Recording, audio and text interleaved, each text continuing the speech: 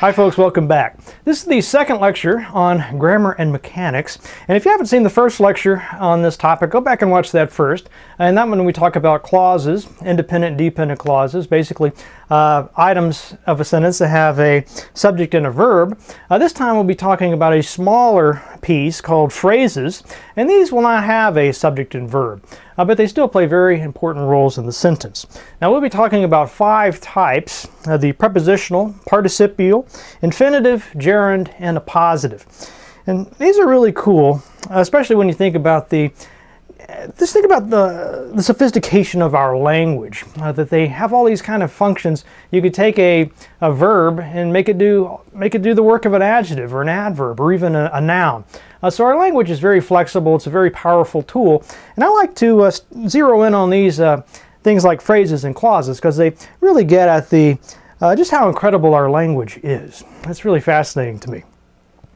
Okay, the first one is the prepositional phrase. Now I had a professor, somebody had asked him, what is a preposition? And he said, well, think about the word preposition. It's got the word position in it, which you know what that means, and it's got the word pre, or the prefix pre, and that just means something before. So this is something that comes before that positions a phrase. So the list of prepositions, there's many of these, but they're words like on, by, of, under, below, until, all those words like that. And what they have after them is usually some type of noun. So look at this. The book on the table. So on is the preposition there, and the table is the object of that preposition on. Let's say noun, the table. So the book on the table was written by a distinguished member of faculty. So there we have by a distinguished member of faculty. So you notice there's no commas in these because it's very easy to read this sentence. We don't have to put commas in there for people to understand it. The second one though, since we've got of the 4 choices on the menu, comma, the Pelican burger is my favorite. Now that one you have to put a comma in because it's coming before the rest of the sentence. You notice the Pelican burger is my favorite. That is the independent clause that could stand all by itself, whereas of the 4 choices on the menu, that's just a phrase. So since it comes before that main clause, you have to put a comma there. Last example here. Please place the rabid squirrel into this cage. So we have this cage is the object of the preposition into. So hopefully that's clear enough. Okay, now we get into the participial phrases. Now these will start with something called a participle, and it can start with either a past or present form of a participle. So you're probably like, what the heck's a participle? Well, that's just a verb form. So you can take any verb and basically modify it so that instead of telling you what somebody did, it's actually going to serve as an adjective, basically describe a noun. So here's some examples of this. The first one, recommended by 4 out of 5 charlatans, comma, sugar gum is great for your teeth. Okay, look at this word recommended. Now you could use this as a verb, right? I recommend that you watch the first lecture. But here it's not really doing the same thing. Instead of defining an action, it's an adjective. Recommended by 4 out of 5 charlatans, sugar gum. So this whole phrase here is an adjective describing sugar gum. Sugar gum's a noun, so if there's something describing it, that has to be an adjective. A second example, Wonder Woman, comma, flying in her invisible jet, comma, spotted her nemesis. So same thing here, we have flying. Now that's normally a verb. I flew to Denver. But here we're using it as an adjective describing Wonder Woman. Wonder Woman, comma, flying in her invisible jet. That's telling you something about Wonder Woman there. So she's a noun, so this is an adjective. Zebras, comma, best known for their unusual stripes, are the subject of today's lecture. So there again we have the verb know. We've changed it to the participle known. Best known for their unusual stripes is describing zebras. Now you notice that a lot of these have commas around them. If you take those commas out, it would be a run-on or a fused sentence. So you can tell sometimes when you need a comma just by reading it out loud. Zebras, best known for their unusual stripes. So if you listen carefully, you'll hear pauses when I read that, and you could know to put the commas in there. Okay, then we have infinitive phrases, and these start with the word to. So they're pretty easy to spot these, right? And they will be like a to act or not to starve? That is the question. So we have to act, that's the infinitive. To starve, there's another infinitive. If you've got them together, there you have a phrase. My goal has always been to get rich selling solar-powered flashlights. So there we have to get, that's our infinitive, and whatever comes after that will be the infinitive phrase. She likes to fly in a luxury airliner. She likes to fly in luxury airliners, but her husband prefers to take a bus. So you notice these infinitives here are working as nouns, right? She likes, what does she like? To fly in luxury airliners. So we've taken the verb fly and basically we're making this do the work of a noun. She likes to fly in luxury airliners. Now you might be looking at this to fly in luxury airliners and thinking that's not a noun. That's a verb, to fly. But you could also plug in she likes airliners or she likes airplanes. And that clearly is a noun. So we're doing the same thing, but instead of putting a regular noun there like airplanes or airliners, we change it to fly in luxury airliners. So you see how cool the language is, right? You could take a verb and make it do the work of a noun, sort of the opposite. Okay, then we get into gerund phrases, and these are noun forms of a verb that end in ing.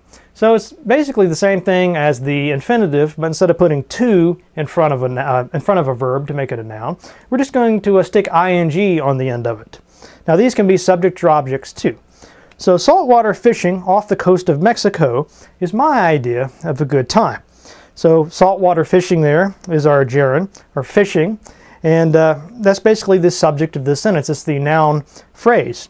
Now you think about the word fishing. I could say, I was fishing yesterday. That's a verb. Or I could say fishing is my favorite hobby or my favorite sport. So there, fishing is not a verb anymore, right? It's the subject of a sentence, so it's a noun. A second example, you might enjoy eating at Anton's. So you notice eating and fishing both end in ing, and they're both followed by something. Here we have at Anton's, which is the object there. So you might enjoy what? So if whatever is going to answer a question what, that's going to be a noun. It'll be the subject or the object, and since it's following that verb telling you what you enjoy, you know that's the object. So you might enjoy eating at Anton's is the object of that sentence there, or the object of enjoy, and it's got the gerund eating and then at Anton's. Okay, so then we'll get into the really weird positive phrases. Now these basically rename or restate a subject or object. So you put a subject in a sentence like, look at number one here, Dolly, and instead of just saying Dolly, we want to put something else after that. So we say Dolly, comma, a truly interesting artist, comma, was known for his unusual subjects. So that's called a positive phrase there. You kind of interrupt the flow of the sentence by plugging in this little extra piece of information.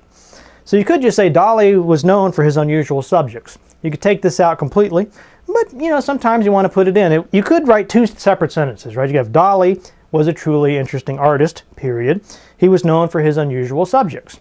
But why do that when you can just make it a positive phrase? Second example, your computer, comma, a Commodore 64 is still a fine machine. Kraftwerk, comma, a German electronic band, comma, pioneered techno music. Now if you notice all of these examples, when we have a positive phrase, we always put commas around it. We put one before it, one after it, just so the reader doesn't get confused. And you need to also be aware that you don't want to make these too long. If you've got Dolly, a truly interesting artist, that's pretty short. So by the time you hit that was there, you can still remember Dolly. Sometimes students make a mistake and they have too long of a phrase, and then by the time you get to that verb, you've already forgotten what the subject was. So you don't want to do that. Keep them short. Okay, phrases and commas. Now, always put the comma after an introductory phrase. This is a very common error. Doesn't matter how short the phrase is. If it's yesterday, that's not even a phrase, it's just one word. Yesterday, my troubles seem so far away. But the sentence there is my troubles seem so far away. Yesterday is something you put in front of it. That's fine, but just remember, put a comma after it. Every day, comma, teachers should find new ways to appeal to their students. Now this one's particularly important because if you didn't put that pause there, you sound like you're saying something different, right? If I say everyday teachers should find new ways to appeal to their students, that sounds that has a different meaning than everyday teachers should.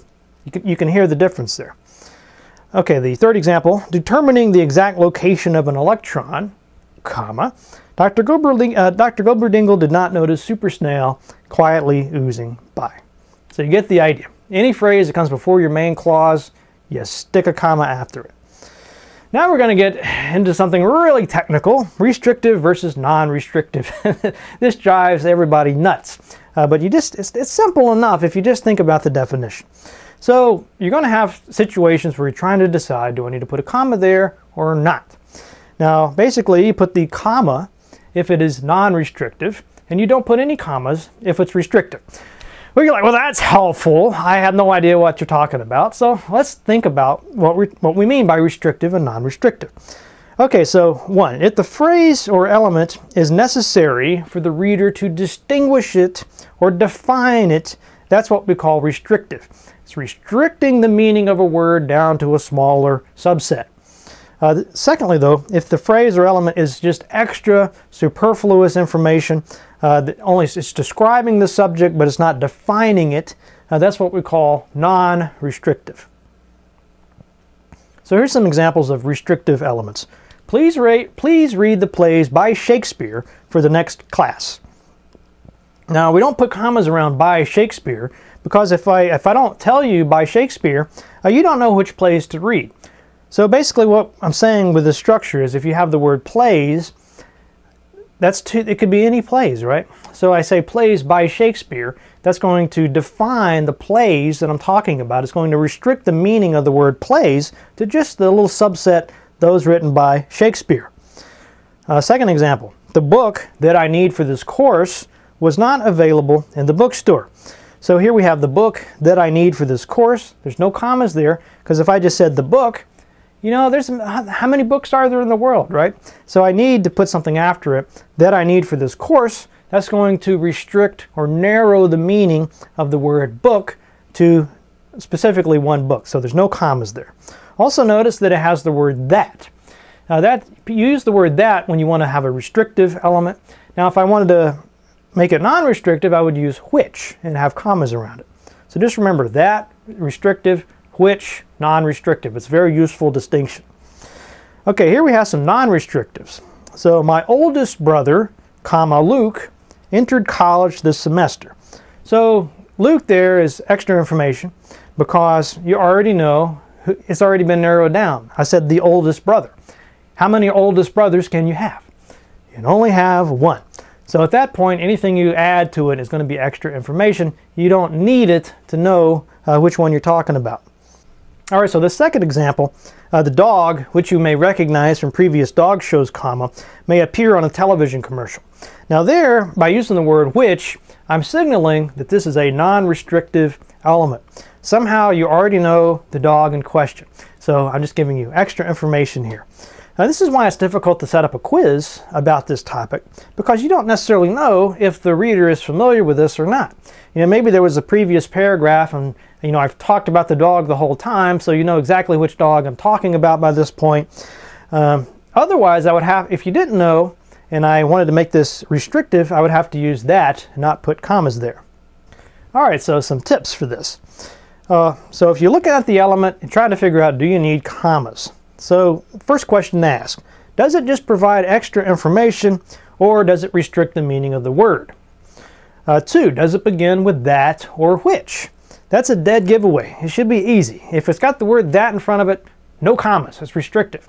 If it's got the word which, that is non-restrictive, so you need to put commas around it. Okay, so moving on, we have contrasting elements. Now these are very easy, they're very simple. You just have to be watchful and see if you're doing this. So basically what you've got is a small element that negates or contradicts or goes in a different direction than what you just said. So I asked for pancakes, comma, not waffles. Jax, not Clay, showed up at the meeting. So if you read, this is another example where if you read it out loud, you'll be able to hear those pauses. And you should know that's probably where you should put commas. So just remember, if you got not or but in there, something that's going to negate what you just said, you put commas around it. And that's called a contrasting element. Okay, now we get into modifier placement. So we've been talking this whole time about all kinds of modifiers, adjectives, adverbs. They could be clauses, they could be phrases. The important thing, though, is when you set up your sentence, you want to make sure that those elements, whatever those modifiers are clearly lined up with what they should modify. So there's two different errors related to this. One is the dangling modifier, which means you just didn't put it in at all what this modifier is supposed to be modifying. More common is the misplaced modifier. So you have it in the sentence somewhere else, but it's not where it's supposed to be. So let's look at some examples of these dangling modifiers.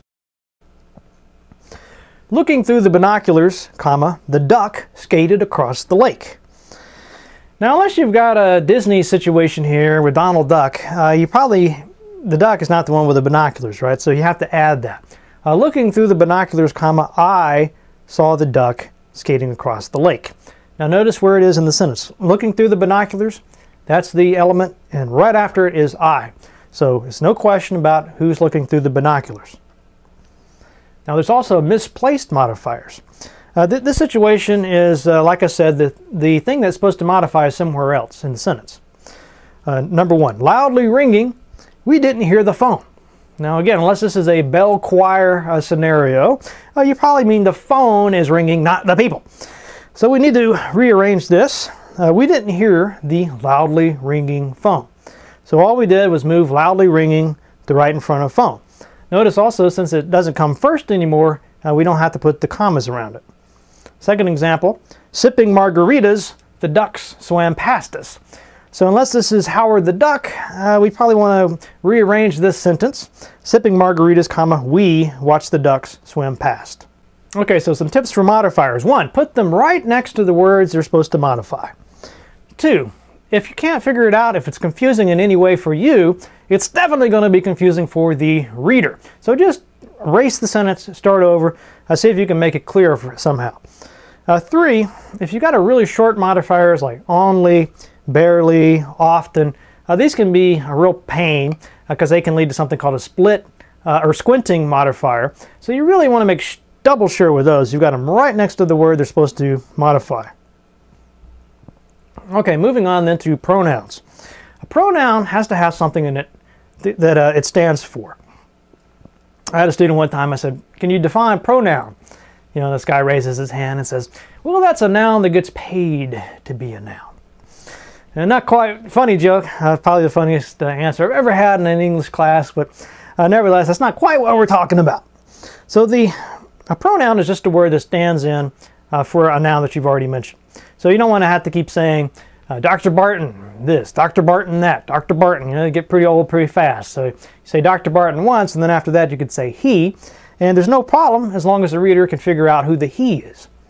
So here's some examples. The boy likes fish. He especially likes fish sticks. Now nobody reading this is going to get to that word he and suddenly not know what the heck you're talking about. You just said the boy, so it's obvious that goes with he. The students have finished their assignment. They will now begin the next chapter. So this is very easy. Everybody gets this. There's no problems. There is problems, though, if you don't have the right form of the pronoun. Now, English isn't as bad as some languages.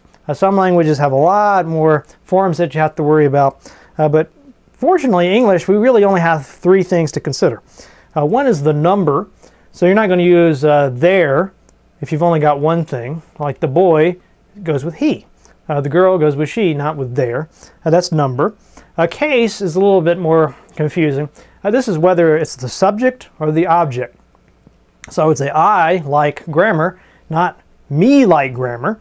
So that I, there's a subject. If we had the object form, though, if I said I like him or I like he, obviously it's him. So that is the object case. Then finally we have gender.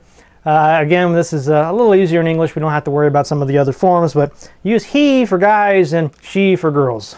It doesn't get much more complicated than that. And then right along with this is the subject and verb disagreements, and we'll also cover those. It's basically the same concept. So first of all, number. The 4 boys have left their snacks behind. So you know you have and their because you're talking about more than one boy. If you just had the boy, it would say the boy has left his snack behind. The boy had left his popcorn in the microwave. Good example. The mutant camel is spitting its radioactive acid at the space marine. Now this, when you're talking about animals, it can be a little confusing. Should you use its or he or she? Really, that's just up to the author. Unless you've got a personal attachment to the animal, though, you probably should just use its. So note how those verbs agree with their subjects. Now, secondly is case. So we said we have subjective case and objective case. So the subjective is the subject of a verb. The objective is the object of a verb. So subject, let's take a verb, fly. If I say Wonder Woman flies her plane, Wonder Woman is the subject. She's doing the flying. And what is being flown is the object, the plane. Okay, subjective case. 1. They demonstrated the concept. I wouldn't say them demonstrated the concept. 2. Who left this wiener on the counter? Who is the subject of the verb left. My friend and I enjoy playing Donkey Kong Country. It's a great game. Now sometimes people put my friend and me. That's wrong because that is the subjective case. It should be in the subjective case because it's the subject of the verb enjoy. Now if you're confused by this, just take out the first part and just look at the I. I enjoy playing Donkey Kong or me enjoy playing Donkey Kong. I think you know which one is correct. Okay, let's look at objective case. The reporter watched them closely. So what was being watched? That's the object, them. You wouldn't say the reporter watched they closely. And now we get into who and whom. To whom was your comment directed, sir? Now this one's a little trickier, and I put it in because it's, I want to, get to who and whom eventually. It's not really commonly used anymore, but it's basically the same as he and him. But you do have sentences like this a lot where it starts with the preposition to. So you just have to remember that's going to be an object form because it's the object of the preposition to. So to whom was your comment directed, sir? That's going to be whom instead of who. I enjoy playing video games with him and her. So again, we had that preposition situation. With is a preposition, so it's going to have objects to go with it. So since it's an object, it's going to be him and her, not he and she. Then the fourth, I saw my friend and her crossing the plateau. So my friend and her, those are objects because you're saying what was being seen. Okay, so some caveats then with pronoun agreement. One is if it has the word or in it. So if you have or in the subject or object position, separating out some different nouns, you have to make everything line up with the word that's closer to the pronoun and verb. So the geese or the duck has left its travel plans here on the desk.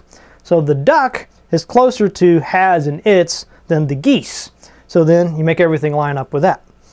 Now if you've got, let's go ahead and flip this around. So if we said the duck or the geese, then you got geese closer, so that would be have left their travel plans.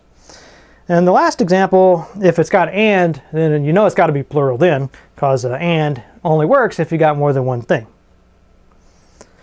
So the more caveats with case, here's a couple of common things that people do wrong. They say, it's me. So if someone said, who is the winner? Somebody say, it's me. That's wrong though, because you've got is or a being verb instead of an action verb. So with the being verbs, they're really funny like this because both sides have to be subjects. Because you're not really defining an action. These are just states of being.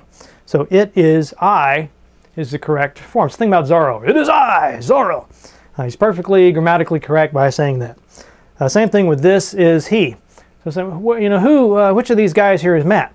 Oh, this is he. You'd probably want to say this is him. But again, that would be wrong.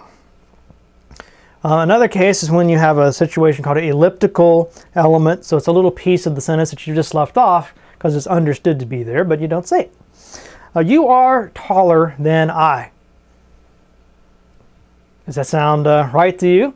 Maybe, maybe not. You might want to say you are taller than me. but that's wrong. The reason that's wrong is because we're leaving out a little am there. We just took it out, didn't put it in, but it's still there. You still have to make everything line up as though it were there. You are taller than I am. You wouldn't say you are taller than me am, so you have to put I there. You speak more loudly than he. Again, this is correct. You speak more loudly than he does. Okay, now we get into indefinite pronouns. This is a huge problem for so many students. A lot of it has to do, I guess, with political correctness. I'll get to that in a second. But if you have a word like somebody, anybody, someone, everything, any of these words that ends with body, one, or thing, then you know that's going to have to be treated as though it were a singular. I'll get to this in a second. Now there's a few indefinite pronouns though that can be either or, and there's some that are always plural. So there's 3 different ways these guys can go down. So you really have to pay attention and probably memorize some of the stuff. So easy if it ends in body, one, or thing, because you know that has to be singular. Everybody is bringing his or her Spock ears to the convention. Now a lot of people would put their instead of his or her, but that is wrong, because remember, everybody is treated as a singular. So same thing with each. Each of the iPods comes with its own selection of opera selections. So if you see a word that ends in body, one, or thing, or you see each, you know it's got to be singular, it's got to be it's got to be he or she every time. Now if you don't know, if this doesn't sound right to you, just think. Would you say everybody are coming to town? Everybody are here. So think about, why would you say everybody is coming if you had more than one thing? You would say are, right? You wouldn't say the boys is, you say the boys are. So it doesn't make sense then if you're going to use is and then use they or them with that, because then you have disagreement. So if you see this on a quiz, you get confused, you don't know what to put, look at the verb. Are they using a singular or plural form? Is it is or are? Is it has or have? And then make it line up with the appropriate pronoun. So is, his. Okay, here's some that can be, that are always plural. Both, few, many, others, and several. So these are easy enough. Several of the Slinkies were left in their original packaging. Well, I'm out, but the others still want to present their papers at the conference. So nobody says both people is here, so that's fairly easy to get those right. And now we have the hardest ones of all, this little list here. Any, all, more, most, some, and none. Now you just have to memorize these because they change depending on how they're used. So all of the Twinkies are past their expiration date. So there we're treating it as more than one. All of the Twinkie has been eaten. It was yummy. So there we're treating it as one thing. All of the Twinkie has been eaten. It was yummy. So again, if you see this on a quiz and you don't know what to put, just look at those verbs there.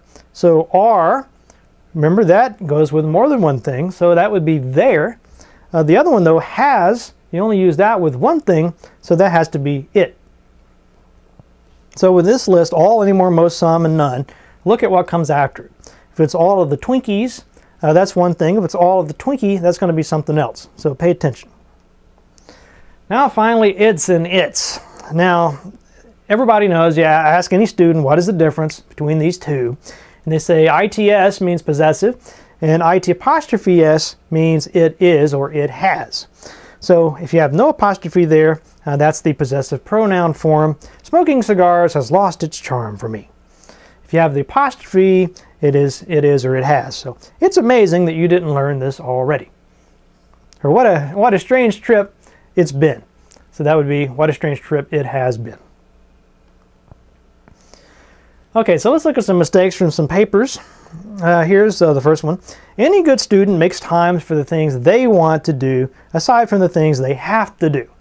So again, the any good student is going to be a problem because we just said that list changes depending on if you're using one or more than one thing. So any good student makes time for the things he or she wants to do aside from the things he or she has to do. So we don't say they, have to say he or she because we've got any good student. Same thing here. When one is taking this class, they will be required. So we just said if it ends in one, body, or thing, then it has to be treated singular. So this should be, again, he or she. Now this he or she, him or her business. Nobody particularly likes this. It's politically sensitive, true, but it can make a sentence, it can clog up a sentence really bad. In every class he or she takes, the good student brings his or her textbook and always does his or her homework. I mean, it sounds like you're joking around after a while. So all you need to do is, instead of saying the good student, just change it to good students. And then you can use they. So in every class they take, comma, good students bring their textbooks and always do their homework. So just if you're in the habit of saying the student or the cheerleader or the football player or whatever, start thinking about football players, cheerleaders, and then you can use they and their all you want. You don't have to worry about it. Okay, so wrapping up, we've learned a lot in these two lectures: comma splices, sentence fragments, run-ons, commas with compound sentences, phrases, restrictives and non-restrictive elements, modifier placements, pronoun agreements, and subject-verb agreements. Now in the last of these trio of grammar lectures, we'll be going over the 20 most common errors, but by that point I'm hoping a lot of that lecture will be a refresher rather than learning it for the first time. So if you're confused about any of these, go back, watch the first lecture, this lecture again, and let me know if you have any questions. Happy to answer those. Anyways, see you guys next time.